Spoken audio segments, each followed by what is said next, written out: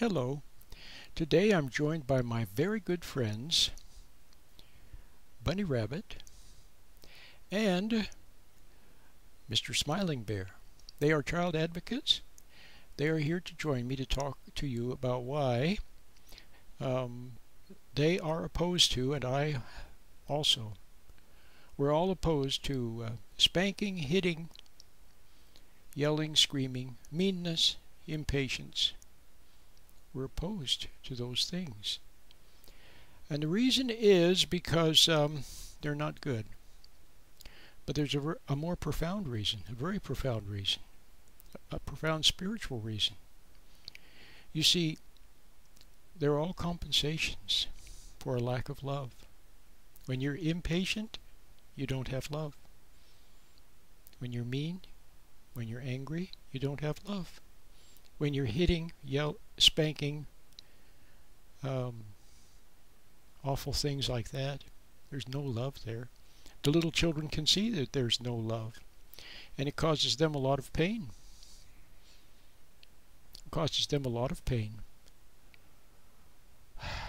Bunny Rabbit is very shy. She became shy because when she was little, her mom would get angry at her all the time and accuse her of doing bad things, and so she has a little issue with that. Now, Mr. Smiling Bear, he went the other way. He became a rebel.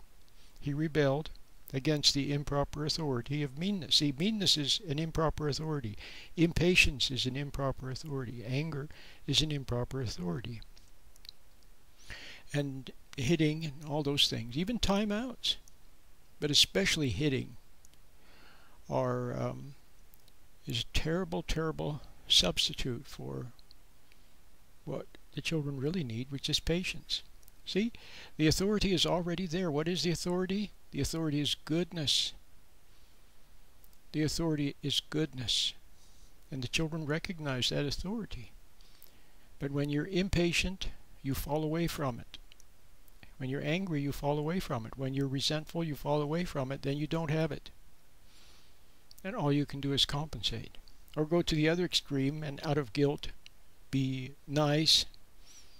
See, too nice, condescending, permissive. See, those are not good either. The authority is love, patience, kindness, and of course all the other beautiful virtues: principle, honor, virtue, long-suffering, all the beautiful virtues. Okay, so what you need to do is learn to stand back. If you catch yourself being mean, stand back. Apologize for it immediately. If you're angry, stand back from it. If you're impatient, stand back from it. See it. It's painful to see just how impatient you are and how much love you don't have. Okay? But see it. Okay? That's the beginning step, the first step to reconnecting with your inner ground of good. See, that which gives you the power to stand back and observe what is wrong, that is from where the love will come from. Okay? Now, they would like me to share with you something else, this book. This is such a wonderful book, Santa's Take on Parenting. Highly recommended. Mr. Smiling Bear recommends it highly. I wrote it. It's a story about how Santa and Mrs. Claus help a couple of little children who have issues. And Santa and Mrs. Claus never spank, they never yell, they never use timeouts, they never punish. But Santa and Mrs. Claus have love. Santa has a twinkle in his eye. Okay? So this is a very good book. I recommend it. And all my other books, of course, are also helpful. My meditations are helpful if you need help standing back from anger. See, a lot of people have anger issues. A lot of people are resentful. Remember what I said. If you're angry, if you're resentful, you don't have love. Okay? And that's what my friends, Bunny Rabbit and Mr. Bear, would like you to know. My name is Roland.